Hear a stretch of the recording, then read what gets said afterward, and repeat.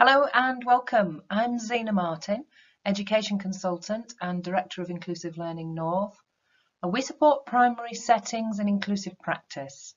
If you haven't come across us before, please explore our website to find out more about our inclusion forums that we run in venues across the north of England and online now. We also provide a service called ILOP that supports teachers and leaders in providing high quality, inclusive teaching and learning strategies informed by specialist approaches, along with intervention strategies, SENCO support and training. We provide a year-long professional development package for SENCO's new to post, as well as continued training and consultancy for schools, both face-to-face and of course online now. Our website is also a very good place to find signposting to some of our other recommended specialists and consultant colleagues who can support the needs of your school. So this presentation is all about putting the code of practice into practice.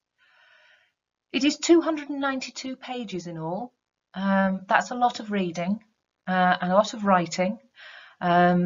And we can be forgiven for thinking that it's not really about very much on a practical context, but actually it is, and I'm going to show you what that code looks like in that practical context.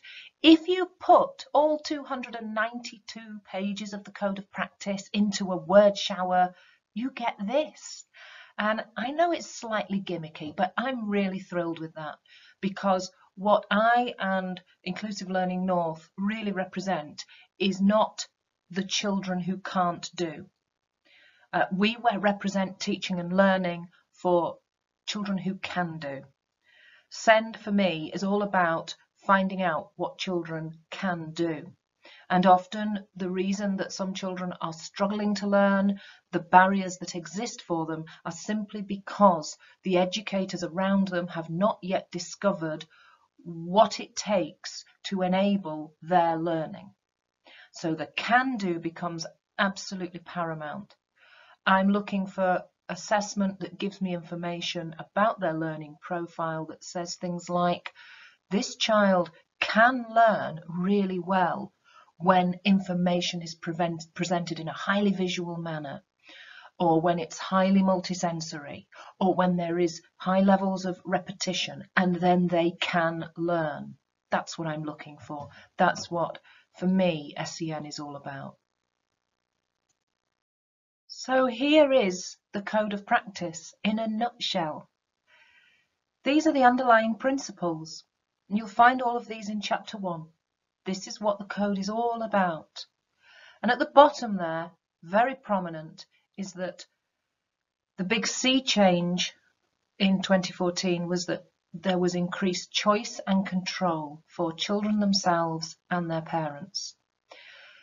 But that requirement has not been consistently met right across the country or indeed across settings.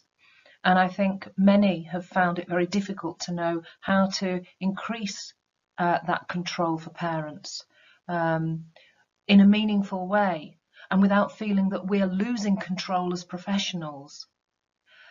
And I always say, one of the big questions for me is, if we're really serious about giving choice and control to children and parents, okay, that's great, but how do you engage a 6-year-old child with speech, language and communication needs in a meaningful dialogue or communication about what is best for their provision, or how they view the provision they've had or the progress they've made?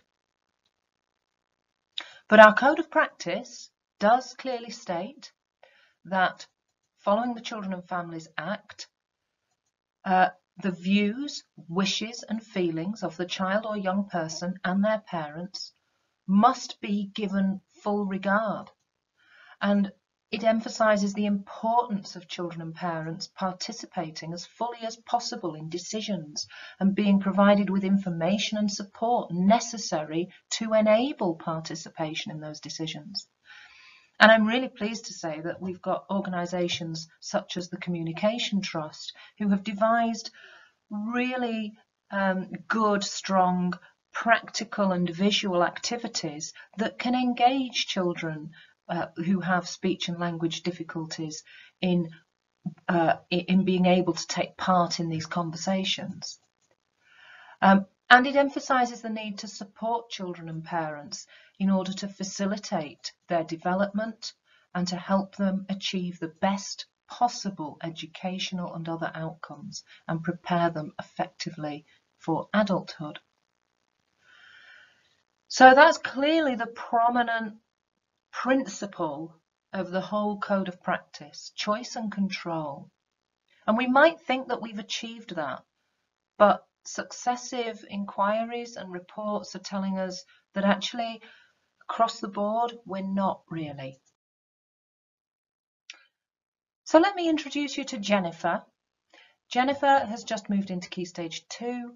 She's in a mixed year 3-4 class. The school is quite small. She has 2 class teachers who are in a job share together. There are 2 teaching assistants who do various intervention programs throughout the week. And Jennifer also has a report that her mother commissioned, which states that she has dyslexia. At the moment, her mum is very dissatisfied at how Jennifer is being supported. She says that Jennifer is coming home crying every night. She's not happy being in the class. And there are some mixed views from staff as to why this is. There's some that think that it's because mum wants one-to-one support for Jennifer and can't have it. And some people think it's to do with Jennifer's homework that's causing all the distress. So we've got some mixed messages going on there. So I think this calls for a solution-focused approach. And one of the first questions that I want to ask of Jennifer's mum is, what do you want for Jennifer when she's 15 years old? Now, this idea of finding out the aspirations is incredibly powerful. It's certainly not the what's the problem approach. We're not interested in the problem at the moment. We're interested in the big picture. Where are we aiming for here? And then, what is the most significant difficulty for Jennifer? And this is where mum says it's about the support and when it comes. So she doesn't have an issue with the support itself or with her having support. She's not even actually requesting one-to-one support. She's just saying it's when it happens that the problem arises. So we start off with now a person-centered approach to things, and I arrange a gathering where it consists of Jennifer's mum and her teachers, teaching assistants, and also Jennifer's sister. Her sister is older than her, but in the same class. Remember, it's a year 3-4 class. And Jennifer often relies on her sister a bit and finds, she gives her a lot of confidence. We find out what everybody likes and admires about Jennifer. Very important for Jennifer to hear. We find out what's important to Jennifer right now. And speaking French is very important because she's just started to learn it and everyone's learning it, same level playing field and all of that, and she's good at it. And the teacher thinks that sorting out the timetable would help. She thinks that's causing Jennifer a lot of anxiety because she is moving now between different classrooms for different interventions, between different teachers and assistants, and it's causing a lot of confusion for her. Important in the future, she wants to be an artist. She wants to have a good job. And apparently she's very good at art. We see some of her pictures and they're fantastic. And that's what she wants to do. Working and not working, well, Mum talks about some of the interventions, particularly those happening before school, they're pretty good, but some of them are not, and she doesn't feel they're working. And the biggest problem is that they're happening during the school day when the mainstream curriculum's going on. And this is very distressing for Jennifer. She's particularly concerned because some of the interventions she's being taken out of French and art. And we know what she thinks about French and art. What do we need to know or do? We start to talk about things that could enable Jennifer to access the mainstream curriculum rather than focusing on intervention. What adjustments can we make so that Jennifer can take part in writing in the classroom? We talk about clicker, we talk about mind maps and so on. And we talk about the struggle being the when the help comes. You know, yes, we want help for her, but when is it going to come? And so we start to build up a plan of thinking about maintaining the morning interventions that are working. Where intervention happens, it must be to enable Jennifer's increased participation in the classroom. We think about visual timetables for her, and she becomes the monitor of the class visual timetable, so that suddenly, rather than being on the back foot and never quite knowing where she should be or what's happening, she's on the front foot, and children are going up to her to ask her what's going to be happening today. We can take exactly the same principles, giving choice and control to children, but in a much more complex way. This is a record of an annual review done in graphics, where children can become so engaged in their own planning, their own reviewing, identifying for themselves what's working, what's not working, what they enjoy doing, and why not? Why shouldn't we be doing it that way? And yet, this is still not common everyday practice. It is sporadic. And so that preparation for adulthood, well, we touched a little on that with Jennifer's example there, didn't we? So let's have a look at what preparation for adulthood might look in a primary context, okay? So I'm going to give you a little story of a boy who was in year 6. I was lucky to be present at this review, although I take no credit for it. I did not organise it. It was the Senko who decided that she wanted greater engagement for the child in his review process. He's moving into year 7. Why shouldn't he have? And so what we did was look at him planning his own annual review. And it was explained to him, I believe, as a kind of gathering, a bit like a party, where we all get together and talk about what's worked well and what hasn't worked well, and what things we want to talk about for the future when you go to high school. And so he planned the whole thing. He decided where it was going to happen. It was going to happen in the hall. He decided on the refreshments. He even baked buns with his mum to bring along to this annual review. And that was the start of it. He decided he also wanted everyone to play his favourite game, which was Guess Who. And this was a stroke of genius. Now, some schools might have said, oh, well, we don't really do things like that at these kinds of meetings. They went with it. And they gathered together as many boxes of Guess Who as they could find in wet play boxes. And he had a couple of sets at home. And what it meant was that he put us together in teams. And he had been strategically placed in a team with the high school Senko. And the high school Senko, who, hats off to her, she just went with all of this. She said, well, I'm not really sure about the rules of this game. Could you explain them to me?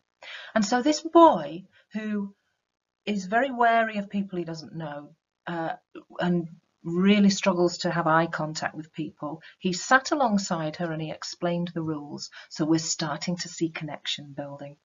And then at the end of the game, we'd all thoroughly enjoyed it. We'd had the refreshments, and he presented his profile about him. He talked about what he was looking forward to for high school and things that concerned him. And whereas the things that concerned us and his mum were about how he would find his way around the building, this was what concerned him. He wanted to get the bus every day with the other kids. He'd seen the other kids getting the bus to school, and he wanted to do that by himself without a grown-up having to go with him. The rest of the meeting was devoted to working out a strong plan for how that would happen, and in September it happened. inclusion and removing barriers. There are very few schools that would say, we are not inclusive. We don't want to be inclusive. I come across schools that all want to be inclusive and often will describe themselves as so. And perhaps that's your setting. But in some ways, we have to be a little bit more self-reflective and think inclusion is a very elusive thing. And we're constantly moving in and out of inclusion and what constitutes inclusion. And how do we know when we're as inclusive as we can be? Is there a measure? Well, let's have a think. I tend to work from some of the principles that came out of the research of Lani Florian, who worked with schools in Scotland, primary schools in Scotland, and built this whole idea that the curriculum and teaching and learning should not be about who is going to learn what. Blue group are going to do this, red group will do that, and green group will do that. Instantly we put ceilings on what children will achieve. She worked on a teaching and learning methodology that was based on every child will be learning this, and the challenge for the teacher is how they're all going to learn it rather than who is going to learn it. And with that kind of attitude and approach, along with taking away the barriers to learning that do exist, we're then moving towards inclusion.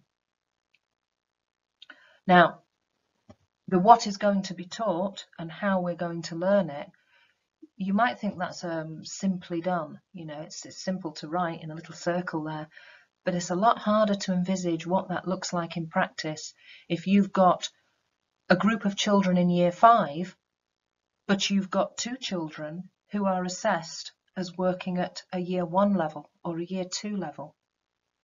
That's a much bigger challenge now, isn't it? Well, one of the things that I like to do is look at the resource implications. So rather than thinking about the curriculum as this sort of linear approach to things, a lot of children with SEN don't really think and learn like that. Often they are quite big picture thinkers. They're not the little inchworm, process people.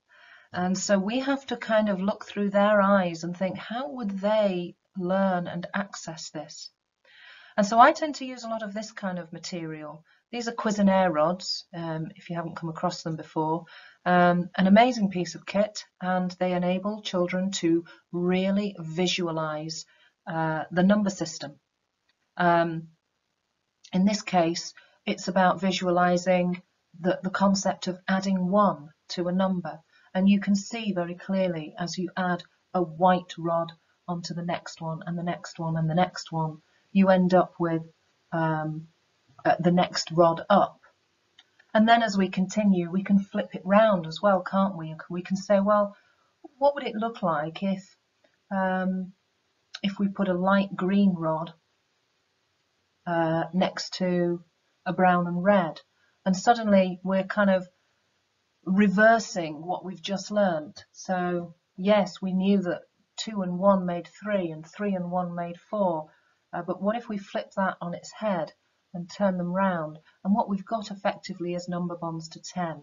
But we've got it in a very, very visual way, a highly visual representation of what number bonds to 10 might look like.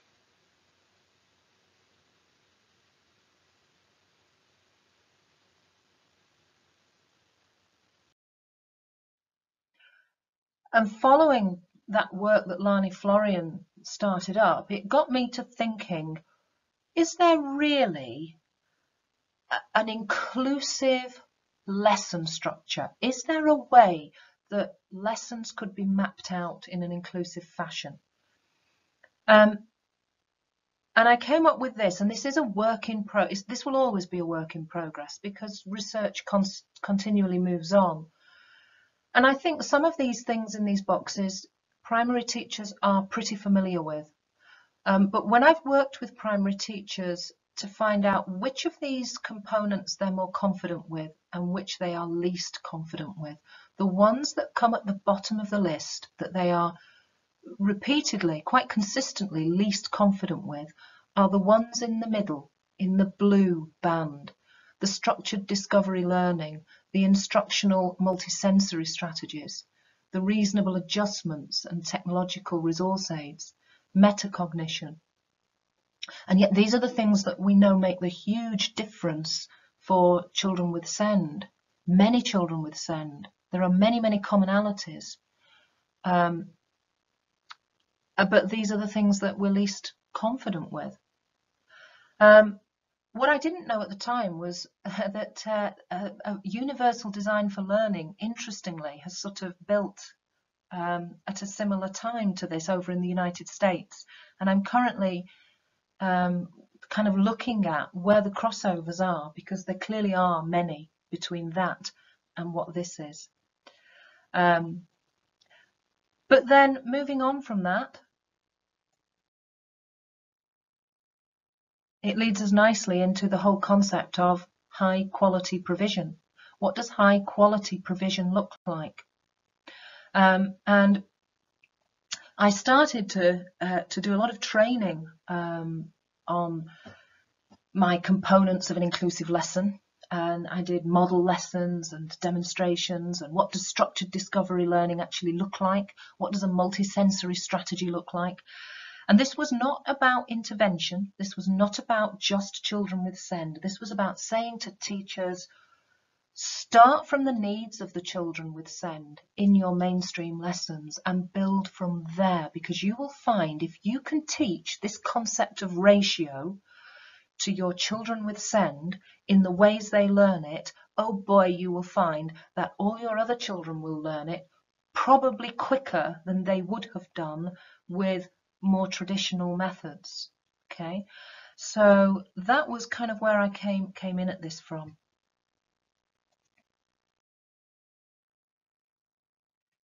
So this is where ILOP comes into play. ILOP, the drivers behind it really were around the fact that I felt that schools, in my view, were moving very quickly down the graduated response to seeking individual assessment for individual children, when, as I saw it, a lot of provision hadn't really been got right in the classroom yet. There was still a lot to address, but how to achieve that kind of development with such a short window as a visiting specialist gets is very difficult. And so ILOP seemed the perfect platform for that. I encountered teachers who often felt quite disempowered, lacking confidence or expertise in teaching children with SEND. And I think sometimes the presence of the specialist can kind of create that or exacerbate that. And what ILOP tries to do is say, you're the class teacher, you're the expert of your children. All you need is just some pointers, strategies, guidance. You can do this. It also responded really to a lot of the low budgets that schools were experiencing and the very high costs associated with a lot of purchased resources that were often beyond them. And what I find is that, teachers, they were responding really positively to a lot of the training I was running on quality first teaching and the 12 components. And they would go away and come back and say, oh, I loved the counting in twos. All of my year one children can count in twos now. That's brilliant. That's what I'm looking for.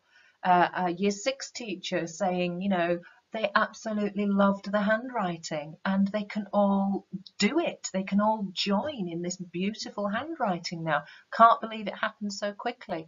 Fantastic.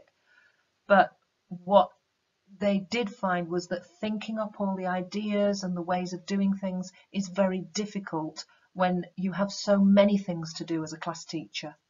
And that's what ILOP seeks to do. We're building gradually to having a strategy for most of the English and maths objectives in the Key Stage 1 and 2 curriculum. Most of them contain resources and PowerPoints so that teachers can use them as teaching aids. All homemade, of course. As primary practitioners, we are brilliant at creating our own resources, and I make no apologies for the fact that ILOP is exactly that. You know, it's authentic, but it's very heavily informed by specialist approaches for those children with SEND, and indeed all of the rest of your children in the class. It has instructions, video tutorials, intervention strategies for what teachers identify their own children are struggling with, and Senko support as well, that Senkos submit questions for us. And online training and consultancy has now started on Zoom this last couple of terms. So it's a very exciting project for us and for the schools that have joined us with that. So in terms of high quality provision, a few tips for the do's and the don'ts.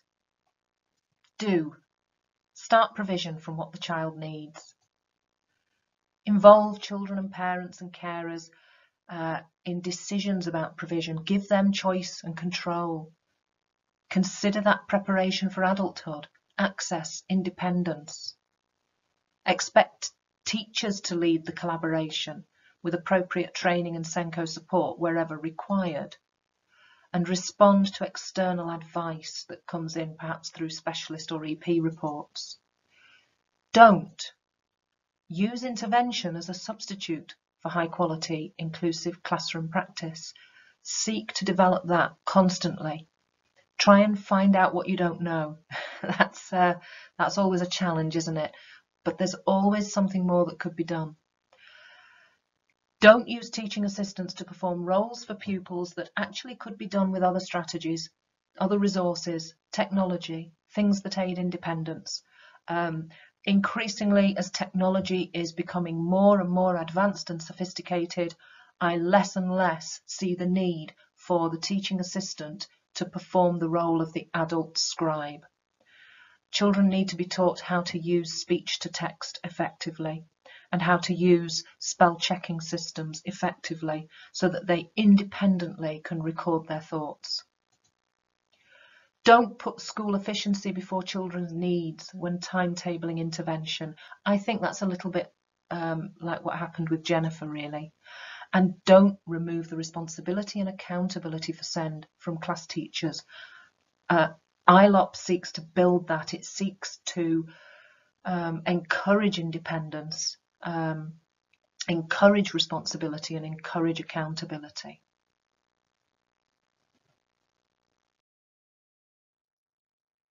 And we come to collaboration, almost at the top of the pyramid now.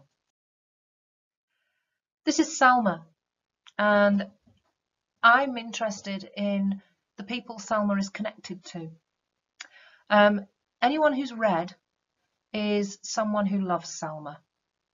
People who are blue are people who like Salma, but they are paid to be connected to her. So let's see who we've got. First of all, we've got Salma's mum and dad. Now, I've deliberately placed Salma's mum and dad very close to Salma because they are very close to her. They're closely connected to her. So they're stood right next to her. And we also have this person here who is Salma's uncle, Uncle Ahmed. He's very close to her as well. So he's standing right next to her. And she's got some brothers. She's got Abdul, Noor and Nabil. And they're not as closely next to her as mum and dad and uncle, but not far away. And then we've got Auntie Zena. Okay, and again, quite close to her. Not as close as mum and dad, but she does rather love her Auntie Zainab. Auntie Zainab's quite funny and makes her laugh. And so we've got a good close relationship with Auntie Zainab. And we've got Janice. Now, Janice is the respite carer. So Janice is quite close to the family. You know, she steps in and does a lot of work with Salma. Salma likes her very much. And obviously, Janice has a lot of responsibility for Salma. She also has her sister. Now, this is interesting, isn't it? That in terms of how close the connection is, she's more closely connected to Janice than she is to her sister Shabnam. Shabnam's quite a bit older than her. and in her teens, and she's kind of got her own life now. And then we've got Mrs. Crab, the class teacher. She's a blue person, obviously. She's connected to Salma, but in a paid capacity. We've got the school caretaker, the teaching assistant, the Senko. School caretaker is very friendly with Salma, always has a laugh and a joke with her. So she's got quite a nice connection there. And then we've got some other blue people over here. These are the GP, Dr. Mackay, the speech and language therapist, the physiotherapist, the occupational therapist. And yes, they're kind of a little bit more distant. You know, she doesn't see them a lot. She sees them every once in a while. They get on with her well, but she's, you know, not there every week. And then we've got this person here. This is Ms. Wasilewski. She is the educational psychologist. Very rarely sees her. And the local authority EHCP coordinator, who is clearly connected to Salma, has something to do with Salma, but rarely sees her, possibly at an annual review. So by and large, as a rule of thumb, the red people are much closer to Salma than the blue people, because they love her. They're part of her close connection network. Janice is a bit closer than one of the red people, just because of the role she has and the relationship that her and Salma have. But let's just see who gets invited to Salma's annual review. And let's see what the colour pattern looks like now. Suddenly, Salma is not surrounded by red people. Suddenly, she's surrounded by just 2 red people and a lot of blue people. Suddenly, all those blue people have got an awful lot of decision-making power about Salma. And actually, if I'm really honest, Salma is often not there herself. And if she is, it's for 10 minutes. She's certainly not like that boy I told you about in Year 6, who really had a strong control over everything that was happening just because of the way the Senko set up that annual review, to make sure that we talked about things that were important to him, to make sure that he had ownership over this plan that we were devising to help him get the bus. But a lot of annual reviews, Salma is completely missing. And many secondary schools find this bizarre because they're quite accustomed to students being part of that process all the time. And you may have come across that phrase, nothing about me without me. Maybe we need to look more seriously at how we can enable that within our primary contexts with our younger children. I was really pleased that Jennifer's sister came along, because Jennifer's sister was a red person. So this is how we need to be thinking about things. Who are the people who love the child? You know, the people who are really going to make things work, and they're going to make it work because they love her. And then beyond that, who are the people who can open doors for them? Yes, there is a place for the blue people to be there, definitely, because they're the people who can open doors. They're the people who have knowledge, who can inform us. But it's just slightly refining our perspective on that. And I must acknowledge that that concept, start with the people who love the child and move then to the professionals who can open doors for them. I take that from my colleague Colin Newton from Inclusive Solutions. I wish that were my gem, but it isn't. And finally, early identification. What does that look like? Well, I think the strongest schools are the ones that really have nailed assessment. And I don't mean just assessment for SEND. I think if schools are desperately looking for some kind of assessment for SEND because, you know, I don't really know how much progress the children with SEND are making, it will only be as successful as the general assessment systems of the school. And something that I have been advocating is, you know, looking at wave 1, 2, 3, not just in terms of intervention, but in terms of assessment, where we are triangulating a range of assessment. We're triangulating qualitative judgments. You know, oh, Finley was never bringing his reading book home, but now that the books are all about tractors, he's always got it with him. He doesn't hide it at the back of his tray anymore.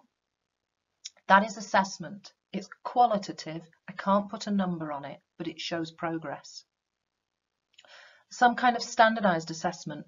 You know, many good interventions will come with some form of standardized assessment or some kind of measure of exit data and entry data and exit data. And the curriculum objectives, where are they in terms of you know, the teacher assessment?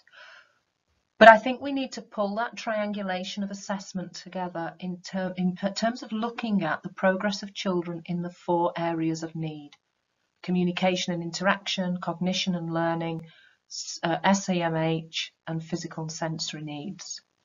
In terms of what that might look like, well, in communication and interaction, it may be that at wave 1, schools might be following the Communicating the Curriculum document that the Communication Trust produce, which does a far better job of a speaking and listening curriculum than actually the national curriculum does. If you haven't come across it, it's free to download. Communication Trust, Communicating the Curriculum. It might be that the school is using something like speech or language link to screen children's speaking and listening. Many schools do use that, or they might use Talk Boost or something like that to do a full screening of, to give them a standardized score of speech and language for each child. Not something that they would do every year, but something that they would do every few years to just make sure that they're not missing children. And of course, we've got the qualitative information, the support, the reporting to parents, a record of children's developing vocabulary. And that's long before we've got into wave 2, the kinds of assessment we might do for SEN support, which might include more person-centered type reviewing, which might include something like pivots or a Birmingham SEN toolkit or some additional type of assessment. If we think of it in terms of cognition and learning, I think most schools are pretty well set up with this. We've certainly got plenty of teacher assessment of English and maths. We've got plenty of standardized scores very often for children at English and maths, although that varies from school to school.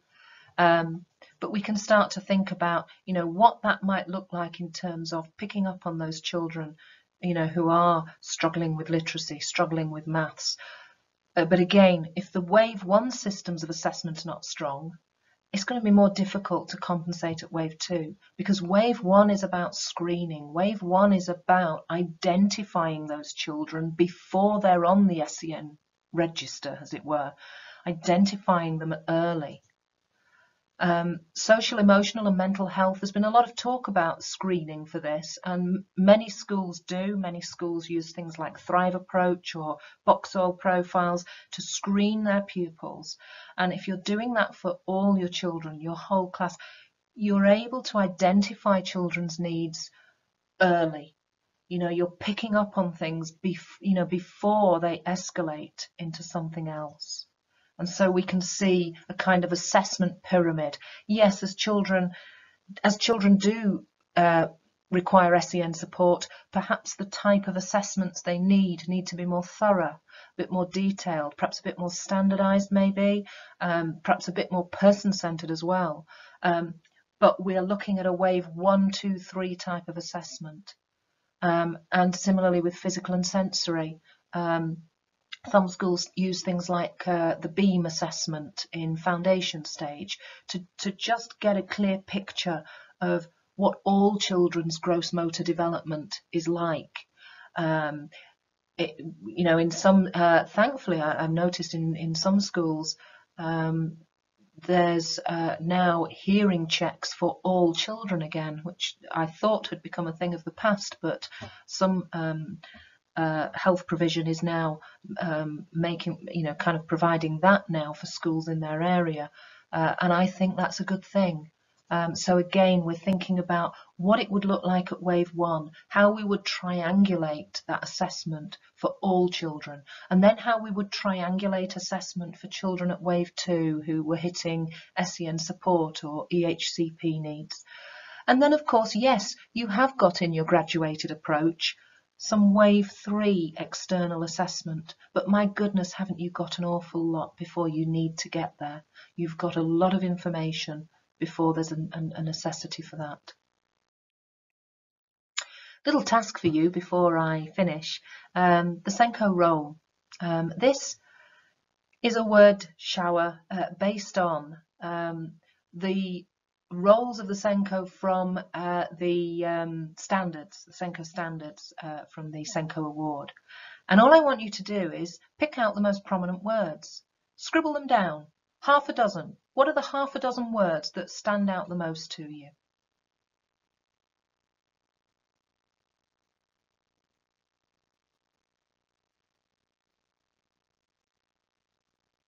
You've probably got something that looks a bit like this. And so I think if we're thinking about, if that's the role of the Senko, and that's the kind of thing that we are valuing most in our SEN provision, then that's not too challenging to hang on to, is it?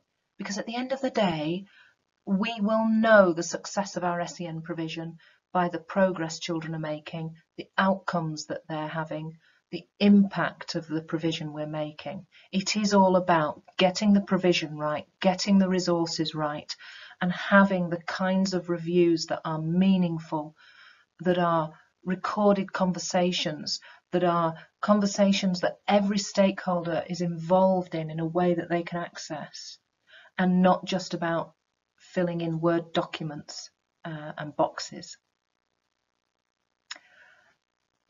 I will leave you with some information about ILOP, should you be interested. Thank you very much.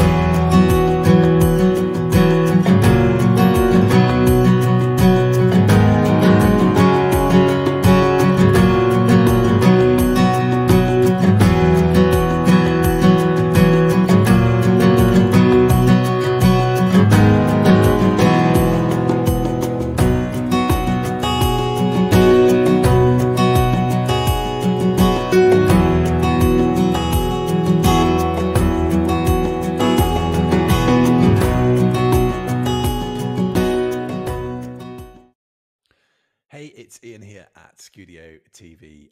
Thank you so much for joining us here at Getting It Right for Me Live. Let me ask you a really quick question. Are you here because you are hoping to develop your skills and your knowledge and all your learning and understanding around supporting and caring for children and young people with special educational needs and disabilities? I assume that's what you've come here for. We hope that you're enjoying your time here with us.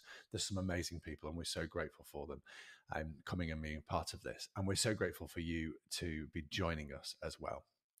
There's a couple of things I just really quickly wanted to introduce you to. First of all, don't forget that you can upgrade your ticket at any time to one of the paid tickets, which we try to keep the price as low as we possibly can, just to cover what we need to help out the speakers a little bit, and make sure this event is as good as it can be. What that means is you can access the live Q&A sessions that we're running throughout the event, and you can access all the sessions for up to a year afterwards if you buy one of those paid tickets. Check out the whole school ones. How that works is if you book a whole school ticket, and you can pay online, or you can drop us a line and we'll issue an invoice and we'll sort it all out. That's absolutely fine. But we'll then make it possible for all your staff to be able to access all the sessions here at Getting It Right for Me Live this year. So do hope that's helpful. The other thing I want to mention is, and there are lots of members joining us this week, so thank you so much to those of you who are members, but we have put together, if you're looking to go deeper and access ongoing support and help and training, either as an individual, as a parent, as a professional supporting someone with additional needs, in a school or educational setting, or from a professional point of view, we have put together here at Studio TV with Lynn McCann and her team at Reach Out ASC a fantastic membership that starts at just £10 a month and includes a wide range of courses to help you support those in your care. There's a load of resources and tools, printable things that you can use to work with those children, support them. And there's more content being added all the time. One of my favorite parts of the membership is there is a peer group community that's built into that. So you can ask questions of Lynn and her team and your peers, built right into that membership as well. As I say, it starts at just £10 a month. Whole school memberships are there. We're offering trust-wide memberships, and local authorities have started to get in touch and offer this to their staff across a range of schools as well. We would love for you to join our community. If you've got any questions on that, drop us a line, but very much hope to see you there. And thank you so much. Enjoy the rest of the event.